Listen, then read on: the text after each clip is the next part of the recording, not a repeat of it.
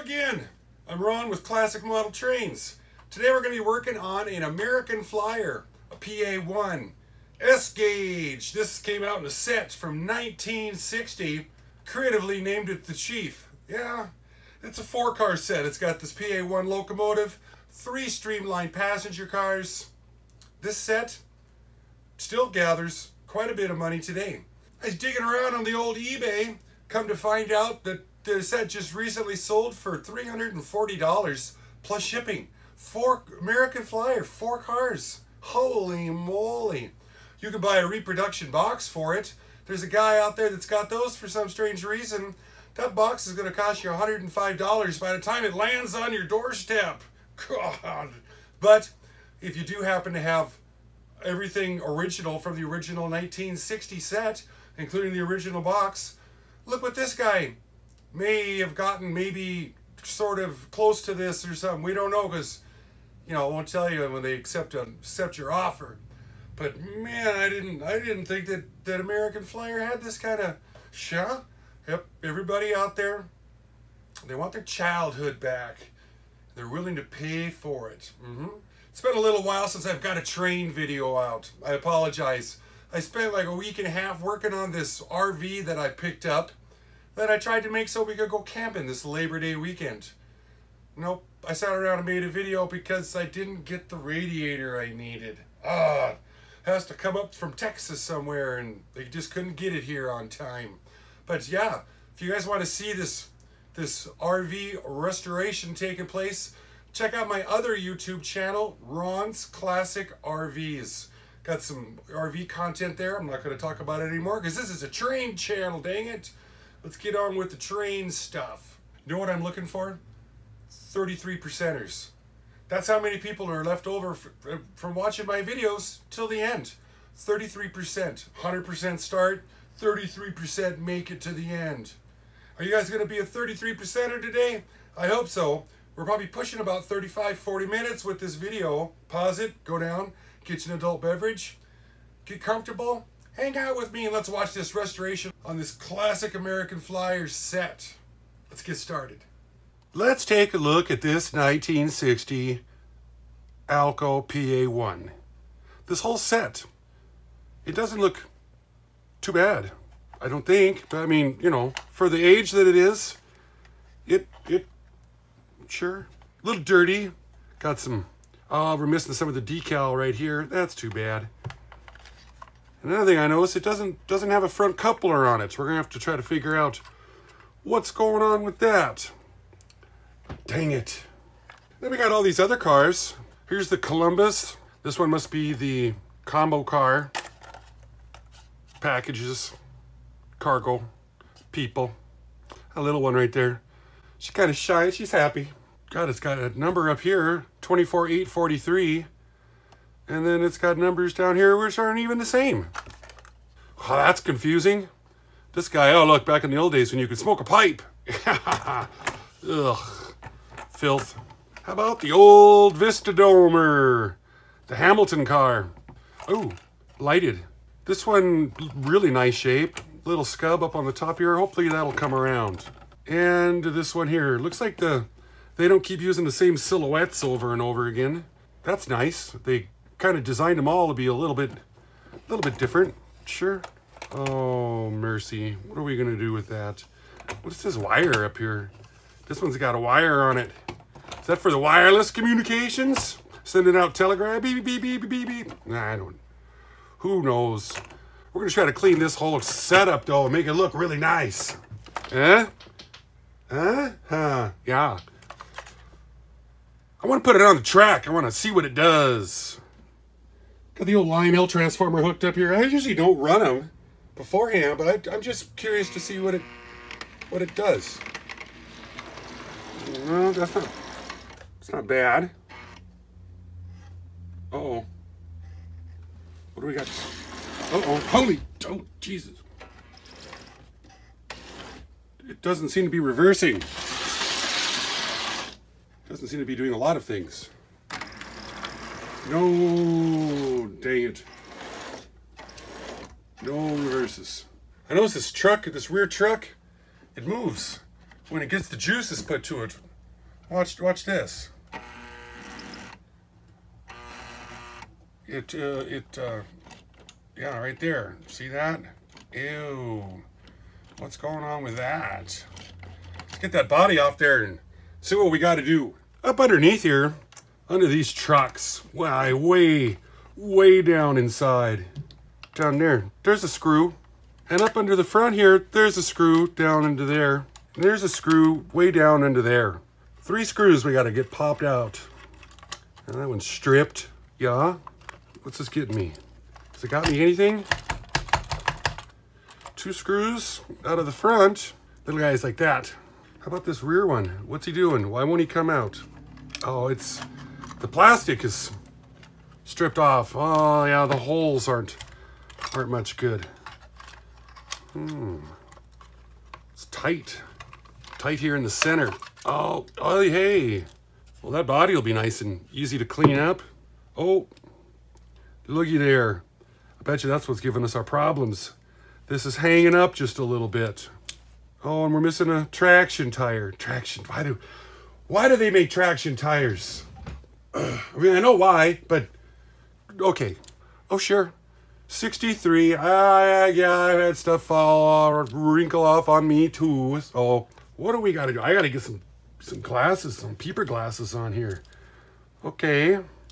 Pull those 2 screws out. That's going to get that out. We're not going to be able to, there's a lot of soldering or desoldering going on here. If we really wanted to take this apart. Front trucks, looks like we can get in there and oil those.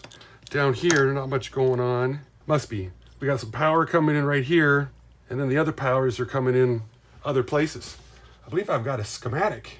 Nope, I don't have a schematic, but it looks like I've got an illustrated parts breakdown. I'll throw it on the screen. This is kind of what it looks like. It says a 365 Santa Fe with a whistle, but the parts look very similar to this one right here. So we're gonna run with that. There's a C-clip on this front over here. I'm gonna get this out. So I'm not worried about the body getting buggered up anymore. There's underneath here, right here, it's right here. I call them Jesus clips because you work on them and then they spring. And then you're like, ah, Jesus. Here, where is he at? There he is. What is all this? Stuff is just absolutely falling out. So that looks like an insulator. This was underneath. And then I believe it went in like, what is this guy doing? Well, he was stuck right there. So it was like this. That. Hate it when stuff just falls apart on me when I'm not looking. The spacer, it's an insulator, keeps it from shorting out. And then it goes on like this. And then it's compressed. And then the Jesus clip goes in there. Yep. That's how it goes. Jesus clip, washer, spacer, washer, copper thingy right here. And then that's it. And here's, let's take these 2 screws out and see what's under there. That one was loose. Oh, that takes off our truck side covers. And the dust pouring out of there. Oh, right there's the tab. Yeah, you can kind of see it right here. That tab for that front coupler is broken off. Probably took a header. Had some sudden deacceleration syndrome that brought that thing down. Get these parts out of my way here. God, if it wasn't for these wires running through there, you could just take this whole thing apart really super easy. Now, it does have a Jesus clip right there. We'd have to desolder that wire. But this is going to be stuck in there unless we do some desoldering on all this other stuff. Pop out these 2 screws for this reversing solenoid. Need a bigger screwdriver. Got to get a man-sized one here. Work on these big-ass gauges. Oh, yes. This one? Boy, it acts like there's not threads on it. One. This other one just really didn't even really want to come out. It's stripped, I'm sure. Yeah, that's too bad. God, I'm just not in the mood to desolder all that. Am I? No. I'm just going to desolder this one right here. And then we'll clean it up and drag that stuff back and forth through there. I just want to get this truck dropped out. It's really what I want to do. I need to get my soldering iron plugged in. See, oh, see, look at this. There's where all that slackage was taking place at. So let me get the soldering iron going here. Come on, little buddy. Hoping we'll be able to get this out of the way. We can get this other Jesus clip out, a C clip. Get this other C clip out.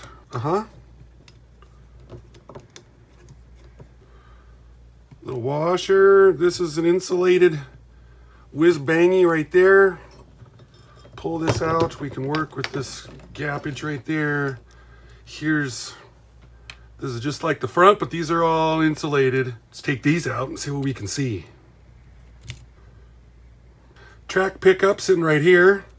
Spring it up and down, just riveted to the side. Nice. Or a little coupler, and it's got this spring back in behind it. Oh, sure. That could cause some problems. That's loose. Wonder how long it's been loose. Can I tighten it up and will it make this respond better? It's not feeling like it. No. Oh, so it's just got a design flaw. Oh, mercy. Could take that off though.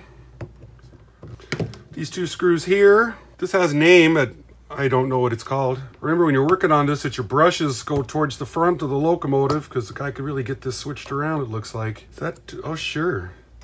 That makes our motor get a little loosey-goosey there. The brackets and all this is doing some rattling. I'm willing to bet we take these 6 screws out. Here, we're gonna be able to get down into that worm drive. This brush holder is gonna come out of the way. 2 small ones there on the brush holders. It comes out like this, an assembly. What's making these things spring here? Oh, okay. Oh, this looks like something that's gonna go launching into the outer space sphere sooner or later. Those springs, you can see one end if it's hooked here, and then it's laying flat, and it comes up and pushes out on this brush. Oh God, yeah. That's gonna be a while to put together. Well, what's that? That is a little copper filler that goes underneath the brush assembly. Oh, it's the bearing. It's the bearing holder. Holds that for this bushing right here. Bushing. Bearings are different than bushings, but I use them all the same. I shouldn't do that. Bushings. This guy out. Oh, there's hair in here. Look at that dried up bugger. Do this again on the back side. 2, 3 that are loose. These here holding the bushing retainer down right there. This guy.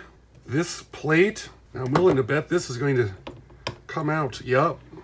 Oh, look at the filth on that. This armature right here. And I'll bet you anything, if I put that in backwards, I wonder what'll happen. Oh, I can't. Commutator goes towards the front with the brush holders. Telling myself that so I can, future self can remember. This part here, it's pretty much locked down. I don't really feel the need to pull these wires out to get this out of there. Do I? Looks like I can put a little gap in it right here. Oh, sure. I can get that off for cleaning. And if I forgot anything, I can come back and I can look at my video footage. What I'm gonna do now is take some of this here odorless mineral spirits and some Q-tips. And we're going to clean this out. I'm not gonna do it on camera because it's gonna take an hour or more than likely to do it.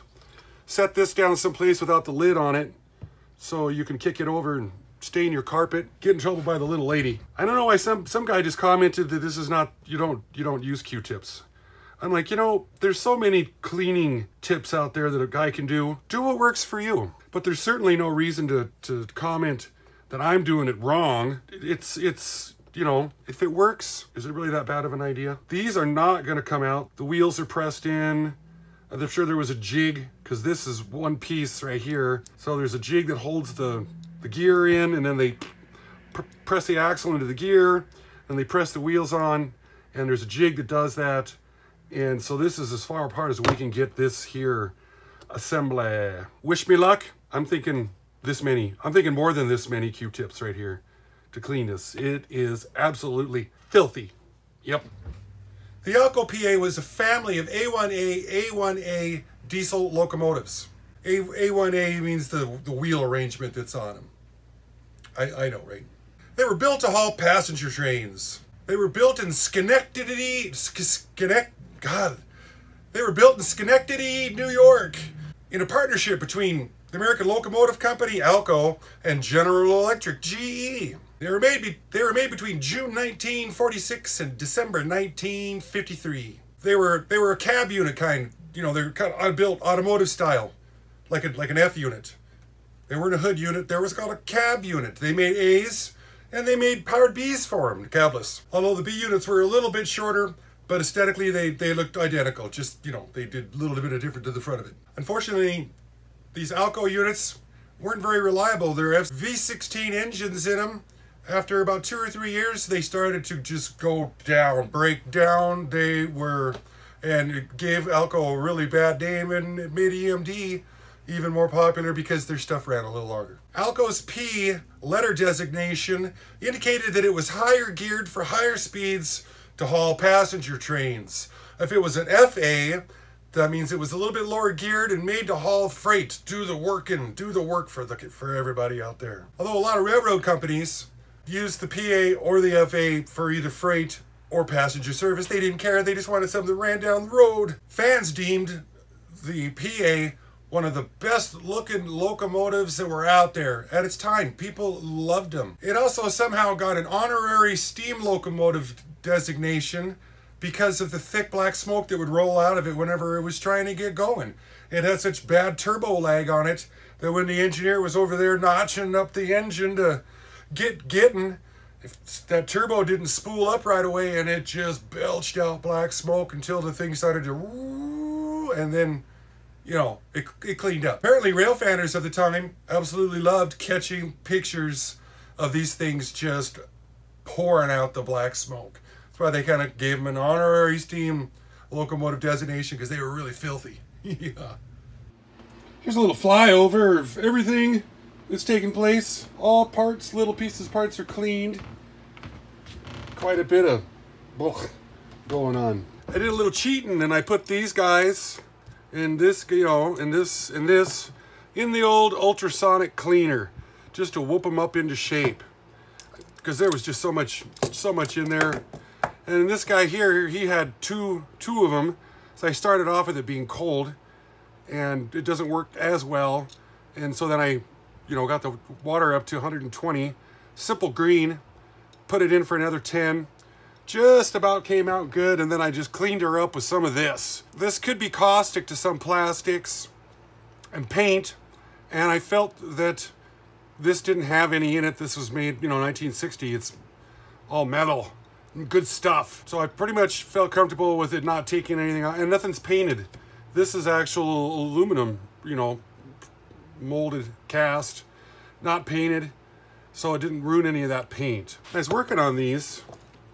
It was interesting, the pickups on them. See, the pickup rides right here, and of course this bolts on. And the wheels, they're insulated across from each other. And then it's making the whole thing be a ground. Well, the juice is flowing. It doesn't have a ground. But it doesn't do very good going wheel to wheel.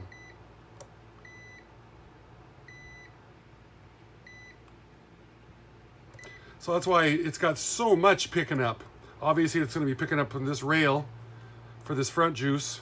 And as things are turning and rotating and everything's bolted together, it's getting juice from the wheels, and it's also going to be getting juice from this pickup, which is just grounded to everything on here. Very, very over-engineered pickup on it, I believe. Starting to reassemble this little hunk of burning. Oh, we're gonna throw a little oil down here on the inside of these axles and try to get them into the aluminum casing, putting it at a downhill slope so the old gravity can maybe pull some of that in there for us.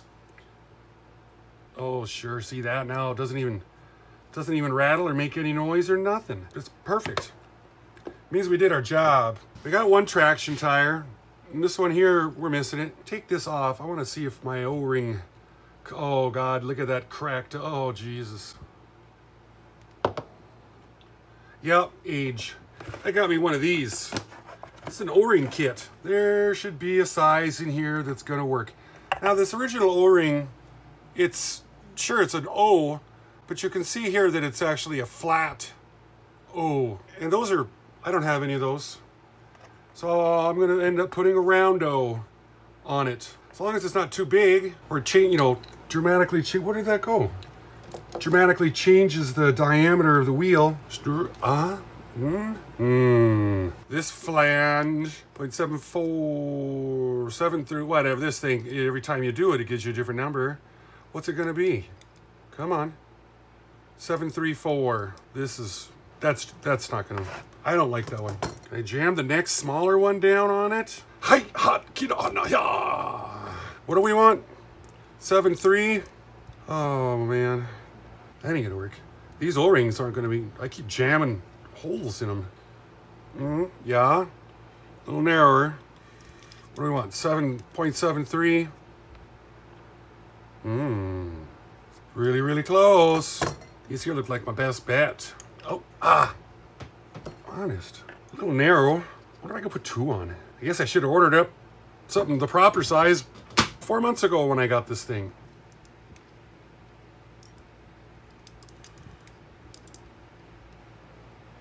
I'm digging it. Stack these things up. I guess I should really get online. They're easy enough to swap out after everything's all said and done.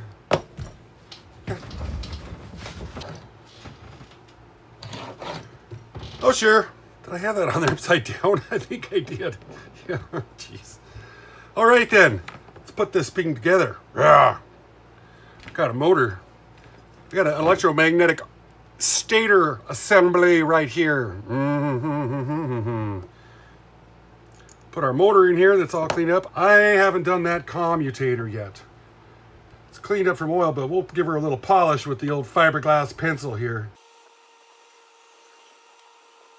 This is the old 3-pole, 3, you know, little commutator connections right here. 3 underneath these bushings. They need some oil, and I wish I could grease them one way or another, but I can't. This is the best that we're going to be able to get. Just a little bit less than too much on it. Get it spun around in there. We're going to put this feller back in down through there. I'd like to know what these set screws do. Maybe they keep the thing from wobbling around like it was. Get this wire pulled back tight. Get this guy in. Commutator facing forward. Shouldn't be able to see. This wheel here keeps rolling on me. I don't have this. It's not seating in there like I want it to. Come on, nah. There we go. Yep. Let's use some of our super lube in there. Want to get these worm gears whooped into shape. Get some on this. And then we're going to rotate it. Are we? We sure want to. Get a little more on it. Yep, pretty happy with that. These little guys that hold our bushings down. Yeah, the old grease cover is what I'm going to call this.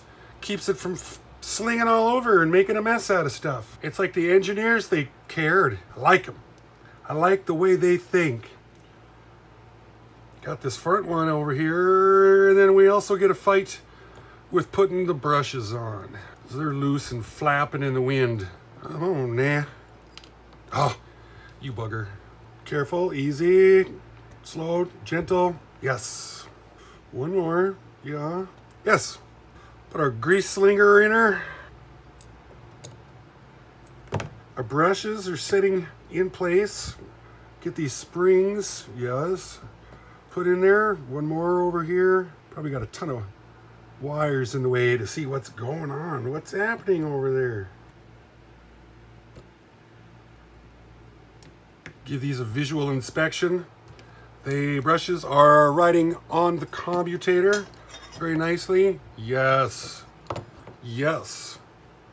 Well, there wasn't that much involved in this at all. This little pin right here keeps the truck when it's in here from rotating too far. So I'll put that pin forward. Then we can put these bolts in. I think it was these guys. I wonder where those go. Oh yeah, I remember now. Put the big ones in like this. They hold this one. Tighten the ever-loving out of that. Let's do the same over here. Till, golly, got that horrible. I wonder what these set screws do. tightens this whole thing up. They do something, I know. You can just tell by looking at it. Our insulative washer right here, our centering bushing. Get this up in there like so. Another insulative washer. Yeah. This is a little metal guy. And the battle with the Jesus clip. This is the make or break time, fellers. Root for me. Oh, well, shoot. That just went right in. That wasn't even, it wasn't nothing. We still got this play right here. What a super poor design. Considering the front, how they got it, you know, a lot less. What do you do? Hey, you want to know something I found out about this? It's got a lockout on it right under here. And this was pushed up. So that was keeping it from dropping down. So you only had one gear with it. Who knew, huh? See, right there. This is the first time I've ever seen one of these things here, fellers. I didn't know what that was. Now we know. That's open and that's locked. We're gonna leave it open though. Some guys get so mad when I do this. I'm gonna do it anyway. It moves, it's metal, it moves. It's gotta have a little lubrication on it. Some guys think it don't put any on there. It's gonna get all gummed up. And I've yet to my day, of all the years of me mechanicking, have I yet to see something gum up from using lightweight oil on it. It just doesn't happen. It doesn't gum up. Never seen it. Get this feller in over here. Use our big boy screwdriver on it. So that one tightens up nice. This one just doesn't. It doesn't come out and it doesn't really go in either. Just stripped out. I think we're gonna put a little bit of something down in here too, because we can reach it. It's right here. It's pretty handy. You put the trucks on. Simple. Oh, they even got a little oil hole right there, which I'm guessing is gonna go in and oil up that motor armature. Those bushings. Sure ain't doing the gears. You'd have to pull these screws out and oil them gears up once a year or so. Depends on how much you play with it, I guess. This thing was in the drink for quite some time, the old ultrasonic cleaner. So I'm gonna give it a little love down over here on this pin and a little bit right in this coupler area here, just to help it out some. Front chuck, we're gonna put it together the same way. This guy's the brass. This little lever is gonna face backwards. The insulator, come on. Then we gotta put this guy in. Oh my. These came single motored or dual motored. So I guess this frame, they just pop in this, they spot weld this guy in, and then there you got your dual motored one. Oh, Jesus. In here, in the dark, I'll put a little extra light on the show here. Well, I figured I'd fling that around somewhere. A lot more rigid there. Yes. This light bulb, it goes in over here like this. When it's in the body, this is actually underneath. And then this wire, it should have went through that hole. I'm sure that's what that hole's for right there. And somebody blew it. So I'm gonna fix somebody's Friday afternoon job and put that wire through this little hole where it belongs. Now we don't have to worry about it getting pinched. It's almost like somebody cares. I should have put a grommet in it, yeah. Well, we're gonna take our chances. One pickup over there, one pickup on this side. You can really only put them on one way. You can't, they don't fit backwards. This one can, sorta. The back one here certainly don't because of this big boss right there. Ordinarily there'd be a coupler hanging off the front of this and this wouldn't be an issue. Now I know why I got this for so cheap. They knew it and I didn't. Lockout is in the unlocked position. I'll bet you that we're gonna have forward and reverse on it now. I just think that we're gonna. Let's go take a look at it. Oh yeah, so much better. No neutral, that's fine.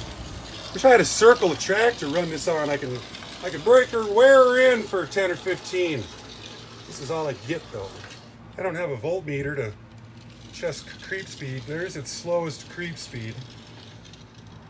What am I running it on? Just, yeah, okay. Sure. That body came out quite a bit nicer. I just gave it a little washing with the toothpaste and some bar hand soap. Really brought it around. This is what she kind of looked like before, and now, ooh. But it needs one more. One more. I'm gonna give her a wax, and I think it's gonna, oh, see, yeah, it's gonna make this thing pop. Oh, oh, yeah. Wax on, and then soon we will wax off. Toughest part is waiting for the wax to dry. She got things to do. So we will do this. Get the wax all the way on it. Give it about 10-15 to dry. Wipe it off. See if we can see the big difference. So I know it's gonna be like night and day. Yep, for sure. For sure. Soft microfiber cloth. What are we going to get? Oh, yes, please. Yeah, yeah. Let's show a few minutes later. Gerd. Yes, please. That came out. Waxing it, just like you wax your car. You can wax your model trains. Look at this, just the sheen on it. Yes, yes. I gotta do that to all the passenger cars now. Oh, moly. We should throw this up on the chassis.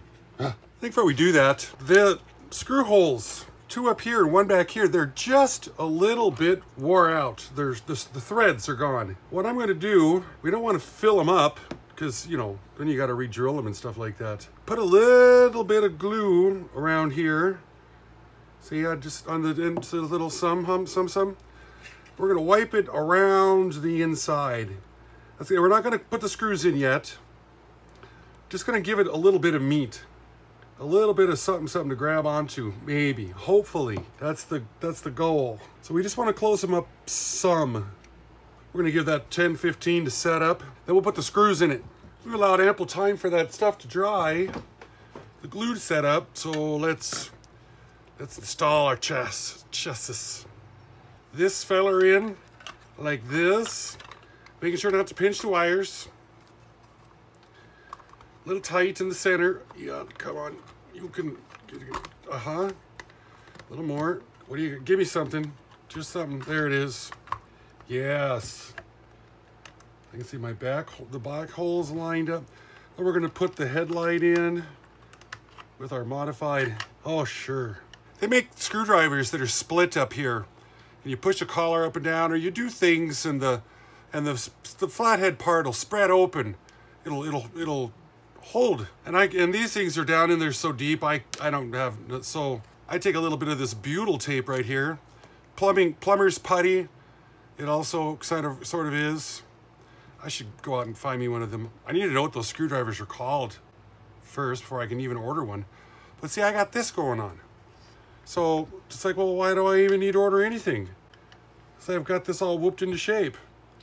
Reach down in there and I can, oh yeah, there's some meat, there's something there now. That screws screwing in. Nice. It won't rattle out on the track. Oh, this is so, yep. And we got the headlight assembly going in, staying nice and tight there. Yeah. Get this back one buried. Oh, it's just buried into the deepest, darkest. You know, I was talking up these engineers earlier. Now, I'm not too sure. Does that got mean? Oh, it sure does. Yes. There we go. Is this thing locked? Yep. Oh, it's gonna, hey, look at that. We should take her to the track. Now we should take her to the track and see how nice it looks. Before I throw that up there, look at these guys. They're just a, well, oh, yeah, a little dirty. Oh, see, yeah. Oh, we got to take these all apart and clean them. I'm just trying to show you that they're all lighted. They're all doing what they're supposed to. Oh, I love it. My childhood is just pouring back in right now. Goodness gracious. Yeah, that headlight is even working. Yes. Now I got to spend a bunch of time waxing up all the cars to make them look all shiny and absolutely gorgeous, just like this one. Oh, So we need to get into these and service them up, clean them up, wash them up a little bit, see what we can do to make them better than this. This is pretty filthy. I was eyeballing underneath here. This doesn't have screws holding it in. It's actually got these little pins right here that's holding the metal chassis into the plastic body. And this is the dumbest thing I've ever seen. I want to put a little protection down. I should have done that earlier. Don't want to scratch them up. To get these pins out, I'm going to use a pair of side cutters, because it's like pulling track nails. You got to get underneath of it, lift it up a little bit, very carefully. They do appear to be metal. Here's one that I've already pulled out right here, and it's got splines down this length. So you got to get underneath of it and lift it up just some, so you can get a hold of that head, get the side cutters underneath of it. I honestly can't believe that they did this. This is pretty... I'm mad at them engineers again, I'll tell you that. And they're definitely made not to take apart. Pry it up, get underneath of it, pull it out. They might be aluminum. They seem kind of soft. But there's 8 per car. I'm going to work on getting these out so we can see what the inside of the body is going to look like for these windows and things like that. Turns out there's 6 of these little buggers right here. And then there's 2 that are just like alignment pins centering up in there, because I got this one here. I was fighting these, and then I just finally just lifted the thing up and out it came, and it's like, oh. So you can see these here are the plastic part of the body, and then the metal ones, the little rivets to pull out. So there's only 6 pins to take out. This is what we got on the inside of it. Somehow I got an extra translucent paper for some reason. I could see if it was right by the light bulb, but it wasn't. Here's our light bulb and our chassis right here. Pretty straightforward. Picking up its juices from these 2 wheels and these 2 wheels. Just going through the trucks. This one's isolated from the chassis. Looks like it's got a GE 432 light bulb in it. Take out our paper. How are those windows put in? They are glued. So they can still be washed under warm soapy water. I don't want to risk removing them. Just the tough part is that the moisture will be in behind them, so it's going to take longer to dry it. To the sink. Well, one washing, yeah, little bit, but we're going to go ahead and wax them too. Same step as doing your car. Put a light coating on and give her a little protective. This is when you stack them up in a box, and the trucks do that to things. That's unfortunate, you know, but they're old toys. Got one of these chassis tuned up, but I found that all of the cars had that extra piece of paper in it, and they were all at one end.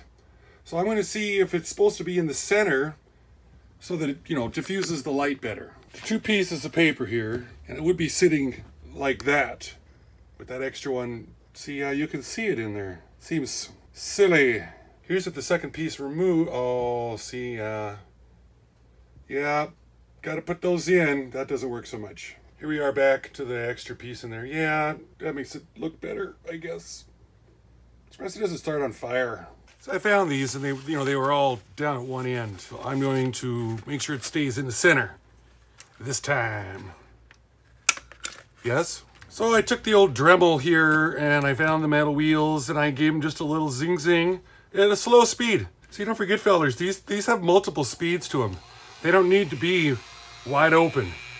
Just get in there and tune her up a little bit. Get all the scub off the wheels. And then, of course, come in with your light oil and give them a little taste down here until they roll good. You shouldn't hear anything. These spin quiet. This one I haven't done anything to yet. See? Dry as a bone. Dry as a bone.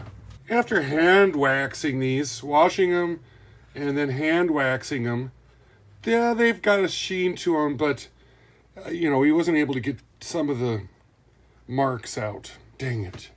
Dang it. But, yeah, they're a lot more shinier than they were. Definitely worth it. Put our paper in there.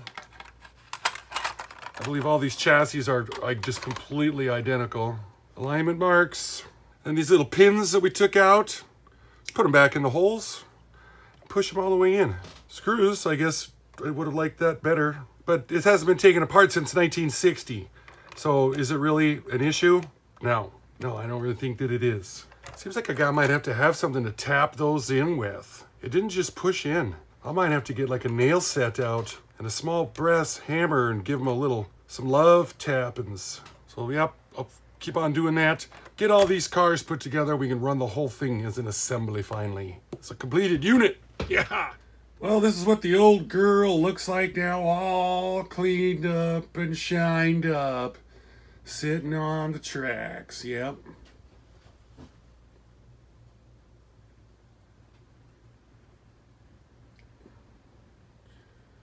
Oh, sure. We should twist the wick on it.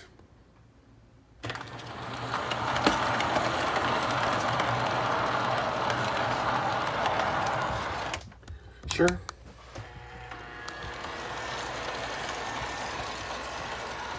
Can't really get any better shots of it because my test track is just too dang short.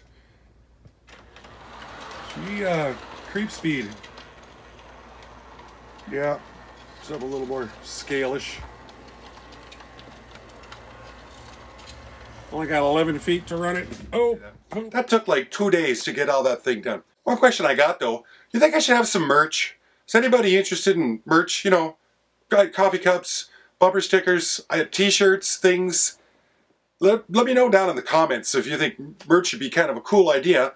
And also, then I need a graphic artist feller out there that can draw some stuff, you know. Reach out to me on my Facebook fan page, Classic Model Trains, if you're a graphic artist, if you got some ideas and what your rates might be. So, had an absolute fun this weekend. It's now cold and rainy outside, like a typical Labor Day weekend should end. So, I'm Ron with Classic Model Trains. Thanks so much for the 33% that are still here with me. Bye-bye.